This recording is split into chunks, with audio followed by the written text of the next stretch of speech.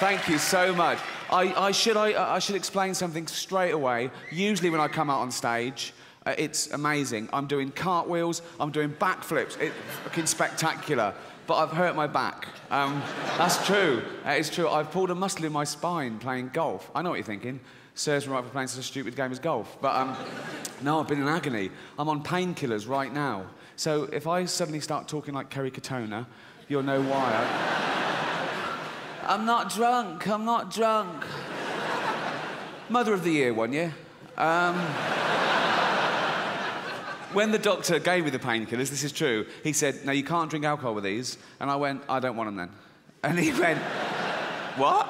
I said, give me some you can drink alcohol with. And he went, well, you're not meant to drink with any painkillers. Who are you, my fucking mother? Just go. So yeah, I've been walking around like the Elephant Man. But without the big cock, obviously. I assume he had a big elephant's cock to go with the head, so I don't... Then it would balance things out, wouldn't... No, because then he'd look in the mirror and he'd go... Oh, no. What? Fucking Zippy, what the fuck was that? No, shut up. So, no, then he'd sort of go, oh, no. Oh, look at that head. Hold on, though. What's going on down here? Swings and roundabouts. Let's celebrate. The buns are on me. Don't you hate that when an artist cancels? You turn up and you go, concert cancelled due to sore throat, or I couldn't go on, I was depressed. Oh, can you imagine a labourer trying that? Going, oh, I got a little tickle, I'm fed up. Oh, move the fucking bricks, mate.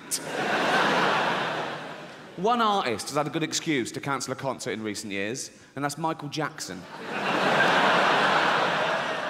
Everyone else is a fucking malingerer. Never cancel. I had a gig in Dublin a couple of months back. O2 Arena, Dublin, 10,000 seats, sold out way in advance, getting towards the gig, looking forward to it. A few days before, all the planes start being grounded because this volcanic ash cloud. A volcano goes off in Iceland and we can't get on a plane. What's the point of fucking Iceland, really?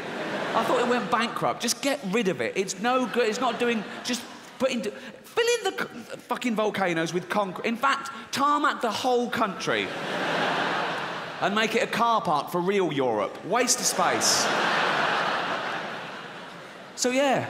And sort of like pop stars and that coming to England were cancelling. They couldn't get on. And I was thinking, I can't cancel. I've got to get there. So, I hired a helicopter to and from Dublin. Cost me £12,000. Just because I couldn't bear to let anyone down. Or take the ferry.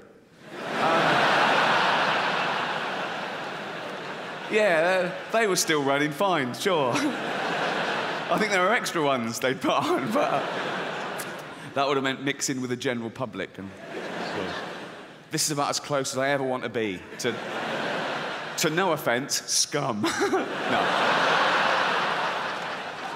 I don't know if anyone was affected by the volcanic ash cloud, but I had friends all around the world that couldn't get back. They missed weddings and funerals, and they had to put themselves up in hotels that they hadn't budgeted for weeks on end, and they couldn't get their money back because the airlines were saying, no, we can't pay you because the insurance companies won't pay us because they're saying it's an act of God. What isn't an act of God? If you believe in God, that's sort of a definition of him, isn't it? That he does everything. He's all-powerful, and he's everywhere. He invented everything. Before he was around, there was nothing. He invented time, space, everything, OK? So he's across it all. Nothing happens by mistake. No, he's not absent-minded. A volcano going off isn't like him going, oh, fuck, I left the oven on. That doesn't... And who are these insurance companies that know what is and isn't an act of God? How do they decide? Have they got a hotline to God? They call God up, do they? And go, ring, ring. Hello? Hello? Could I speak to God, please? Speaking. Oh, what? I didn't think you'd answer the phone yourself. What do you want? Sorry, that volcanic ash cloud, was that you? Yeah. Yeah. Oh, yeah, that was an act of me, all right? So I shouldn't pay out.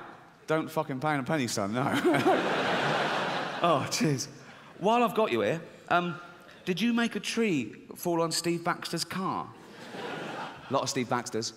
2 Acacia Road, Hounslow. It happened on the 3rd of June, 2:15.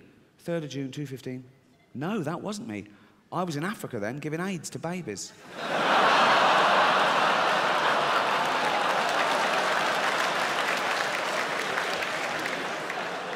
He does everything.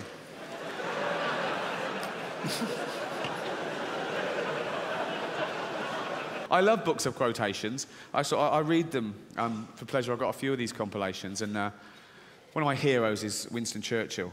And when I read "Give us the tools and we will finish the job," I thought, how inspiring. And when I read "Never in the field of human conflict was so much owed by so many to so few," I thought, how patriotic.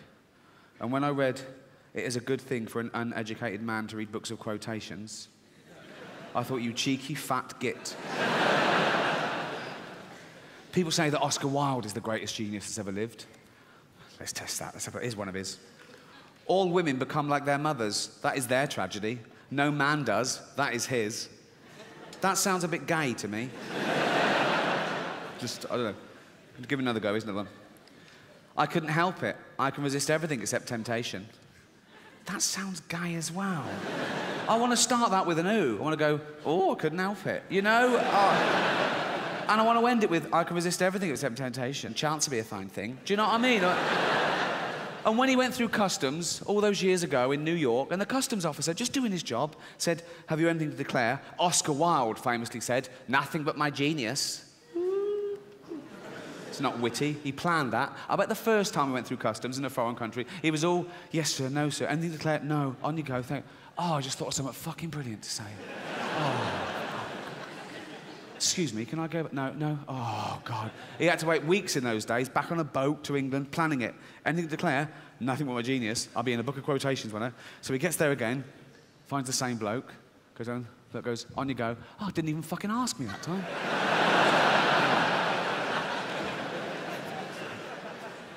Excuse me, they didn't ask me for anything to declare. Random. Oh, fucking random. Back on the boat, 3 weeks, planning it, anything to declare, no genius. Gets there again, right? Gets in the same bloke's queue. This time he looks all shifty, so he gets called out. And the bloke goes, did you buy anything? That's not the question. Just say, have you anything to declare? Have you anything to declare? Nothing but my genius. Who's the butt plugs? They're mine.